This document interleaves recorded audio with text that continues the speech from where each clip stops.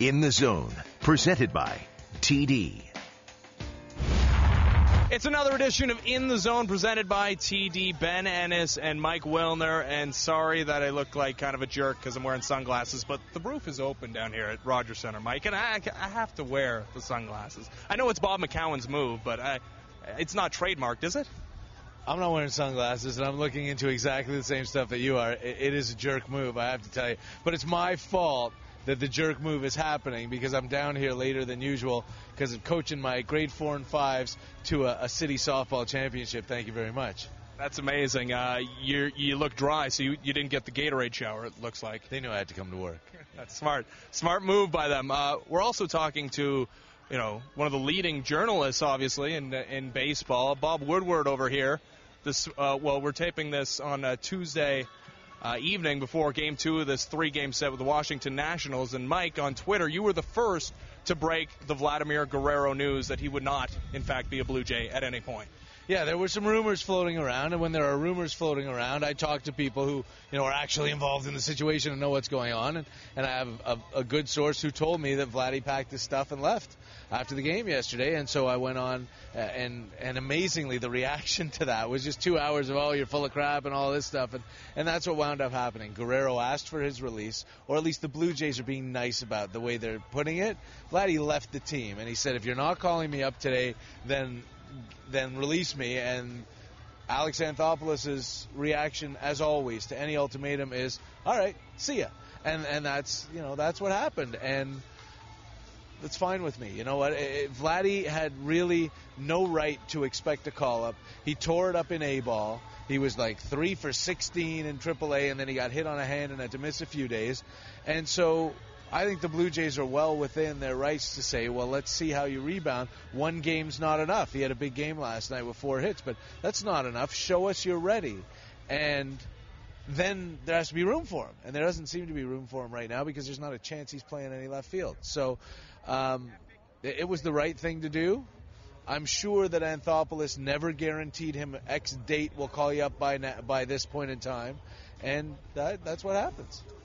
I'm a little upset about it because I was looking forward to the hacktastic wonder that is Vladimir Guerrero. During his prime, he was one of the more exciting players in Major League Baseball. That was awesome. His strike zone is from his forehead to his ankles. He has hit the legend is that he hit a home run on a ball that bounced in Detroit. So, yeah, I was looking forward to seeing that too, but only if he can actually produce and be a middle-of-the-order productive bat for them. And there was, you look at what he did last year in Baltimore, it would have been really, really exciting to have him here. No question about that. But is he still Vladimir Guerrero? I don't know. Yeah, we don't know. The Blue Jays have been pretty lucky as far as the injuries are concerned this season. I would say Sergio Santos, obviously, was the biggest injury that they've suffered. But it looks like maybe a little bit of bad news with Brandon Morrow as he did something. I guess they're calling it an oblique strain right now, which is... That was not necessary to do. It's right there. It's right there. Okay. So he left the game. It looked pretty serious. When John Farrell got the news in the dugout, it looked like it was going to be a career-threatening or something because he did not look impressed when he got the news from Hap Hudson, the Blue Jays trainer. But, I mean, if it's an oblique, that's almost, to me, one of the better-case scenarios. It isn't. I mean, I think with an elbow... Yeah, you're going to miss a ton of time. With a shoulder, you could miss years, it's true. And if you pull a hamstring, it's going to be X number of time. With an oblique, you don't necessarily know. And there's so much torque in every pitcher's motion, not necessarily especially his, but he's got a lot of moving parts there. And there's a lot of stress on this side of the body as you open up to make that pitch. So I can see it being easily 4 to 6 weeks at the least, but maybe not. Maybe it's only 2. It's very, very difficult for me to believe that he doesn't go on the disabled list. I think chances are we're going to see in the next 24 to 48 hours, they'll put him on the DL. Jesse Chavez or maybe Brett Cecil, but probably Jesse Chavez will come up and make that start on Sunday. What do you think of Bryce Harper? How can you not be impressed? 3 for 4 with a walk, steals a base, scores a run, played center field for a few innings and looked fine. I'm looking forward to seeing more. But how can you not be impressed by that first game? No, I was impressed, and I was impressed by what he had to say as well. We got a chance to catch up with Bryce Harper before Game 2 of this 3-game set against the Washington Nationals. Here with Bryce Harper, and Bryce, we got to talk about Game 1 of this series against the Blue Jays. That little, I don't even want to call it collision at third base with Brett Lawrie, but of course both of you highly touted younger players in Major League Baseball. I mean, guys, both big kids as well. What did you make of that collision at third base? Nothing really. It was just I had nowhere to go. I was trying to avoid it as much as I could. Batista made a great throw. He made a great play. And, it's just something that happened. And, there was nothing to it at all. So, number of young players that are making waves around Major League Baseball right now. Yourself, Mike Trout, and Brett Lawrie, of course. Do you have communication with those guys at all? Do you feel almost like a brotherhood between you, or is it just your teammates and you don't even think about the guys that are around your age and performing well in the major leagues? Lowry, he's a great player. He picks the heck out of it at third base. With the best of them, he can swing it. He plays the game the right way. Plays it hard, and he has that fire and that mentality that he wants to win every single game, wants to play hard every day, and that's what you're going to get out of him. Trout, he's the same way. Trout's an unbelievable player. Hitting 360 with 7 and. Something like that. So, he's an unbelievable ball player. Got to know him in the AFL this past year, and, we became pretty good friends, same man, Will Middlebrooks. So, those are two great guys, and, it's fun to, look around and see how guys are doing, and, just wish them all the best. So, you guys have a beautiful ballpark there in D.C., beautiful grass. You come here, and under the dome when the weather's not right, hopefully we'll get a dome open here for Game 2, but also the turf, and 3 hits in the opener of this 3-game set. One of them bouncer up the middle and maybe aided a little bit by the turf. How many times have you ever played on turf like this before? I haven't. This is the first time playing on turf, so it's a little different. Sometimes you get a little aggressive on it because you feel a little bit faster, or feel like the ball when it hits it the ground and whatnot, you can take that extra bag and things like that. So it's a lot of fun playing on a different different set of turf and different, not grass, but it's a lot of fun and a little different, and it's just got to adjust to it sometimes. So, do you feel like as a defender maybe you have to play things differently, maybe hang back on balls that you're not sure you're going to get to because you don't want them to bounce over your head? Is it a different mindset when you're playing in the outfield? Yeah, absolutely. If Batista hits a ground ball to me, it's going to be coming at me pretty hard. So a little bit harder than it is on grass, and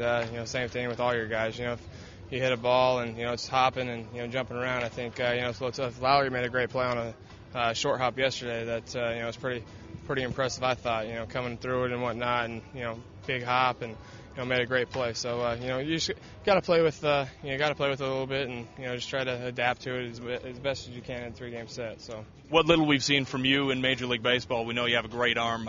Jose Bautista has one of the better arms in Major League Baseball as well, and you were thrown out by him in Game 1 of the 3-game set.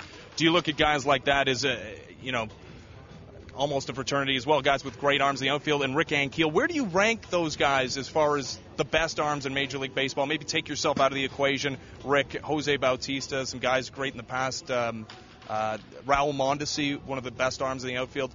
Do you look at guys like that for inspiration when you're playing defense? Yeah, absolutely. Jeff Francourt's got a cannon also. There's some guys in this league that you can absolutely throw the ball and throw it straight and throw it, to the bag. And Ichiro, Hamilton. There's some guys that just have impressive arms. So just trying to take that extra bag on some guys, and sometimes they get you, sometimes they don't. And yesterday Batista got me, so you just got to tip your cap. He's an all-star and throws the crap out of it from right field. And same thing with Ankiel. Ankiel has an absolute cannon also, and it's fun to watch. So even if you get thrown out, it's fun to watch. So it's good. Thanks for this, Bryce. There's Bryce Harper, outfielder for the Washington Nationals, and hopefully I'll be able to look back on that interview in 20 years and say that was that kid's first year in the major leagues, and now he's going to the Hall of Fame. Certainly appears to be on that upward trajectory, as there's Mike Wilner's arm as well. One of the greatest Blue Jays of all time, Carlos Delgado, in town as well. Brought a bunch of Puerto Rican students to check out Toronto and see the city and catch a Blue Jays game as well, and I got to catch up with Carlos and his memories of being a Blue Jay. Here with one of the greatest Blue Jays of all time, Carlos Delgado. And Carlos, I know you haven't returned a lot since you retired from Major League Baseball. What does it feel like to be back here where you spent so much of your career? This is a great feeling. I landed yesterday and I already felt the love. So I didn't realize it was so long. It's been 6 years since I've been back. But it was nice. We came to the stadium this morning with a group of kids that we're with, and there's some good memories. And now that you can come out and watch batting practice is awesome. This city was very good to me. I was here for 11 years. I had some great memories, and always very fond of the Blue Jays. They gave me an opportunity to break into the big leagues and establish myself, so I will always remember that.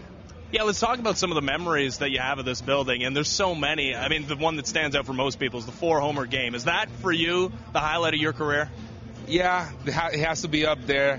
I always remember opening day in 1994 because it was my first opening day in the big leagues. My mom and dad were here. It was a big thrill for me. We had some good friends here, like 97, 98, 2000. We had some great teams here.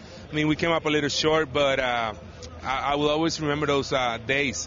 Let's talk about Puerto Rico a little bit. And first overall pick in the draft, Houston Astros, Correa. He's a kid from Puerto Rico. Do you know him at all? Have you gotten a chance to see him play? I met him a few times, and actually I've seen him play a couple of times. He's very good, very talented. I think he's got all the tools. He got strong arm, good hands, especially for a guy that is 6'4", plays shortstop. So I think he's gonna be all right. They say his work ethics unbelievable. He works harder than anybody else, and that will definitely make a difference. So I definitely wish him the best. Yeah, 6'4" guy, not a lot of 6'4" shortstops. You think he'll be able to stick at shortstop?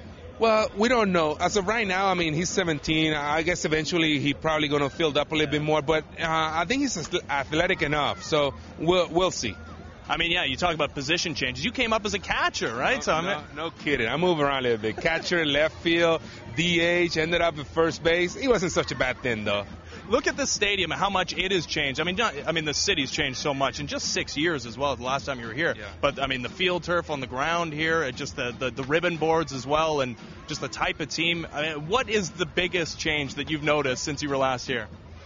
Well, the city itself is just changed. The skyline is definitely different. I can't get over the turf. I wish I had it. I probably would have prolonged my career a little bit. But I think the team, the complexion of the team changed a little bit. They're definitely going younger. They have a very talented ball club. We don't get to see all the games in Puerto Rico, but you follow. So they got some guys that can actually, they can hit the ball. I think you got better pitching now that in the days that I was here. So I mean, you're still in the American League East, so you got a good challenge there. But I think once the players, they get a little older, they mature a little bit, they're gonna embrace that challenge, and it's gonna be interesting. Yeah, certainly will. Thanks a lot for this, Carlos. My pleasure. Thank you. There's Carlos Delgado, and yes, didn't lead this team to a championship, didn't even lead him to a playoff berth, but he played in '94, year after the World Series. And they obviously was no World Series in 1994. They weren't going to make it, though, anyways. But, I mean, Mike, this guy, Hall of Fame is a question, but certainly belongs on the level of excellence here at Rogers Center.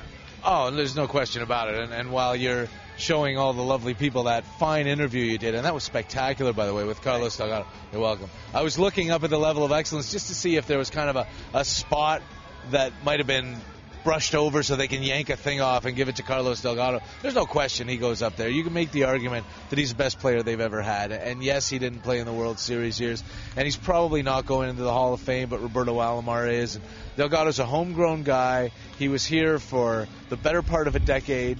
He leads this team in everything, and he was the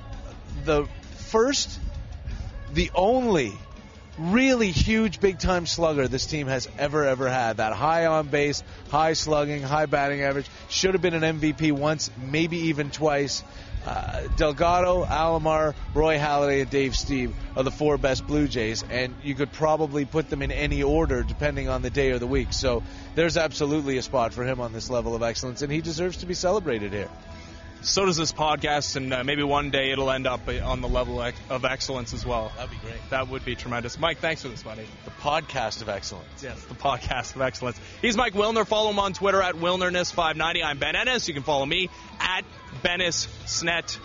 And hopefully we'll put up a graphic here with that spelling because there's a couple S's there and it's a little confusing. But that's been another edition of In the Zone presented by TD. We'll see you again next week.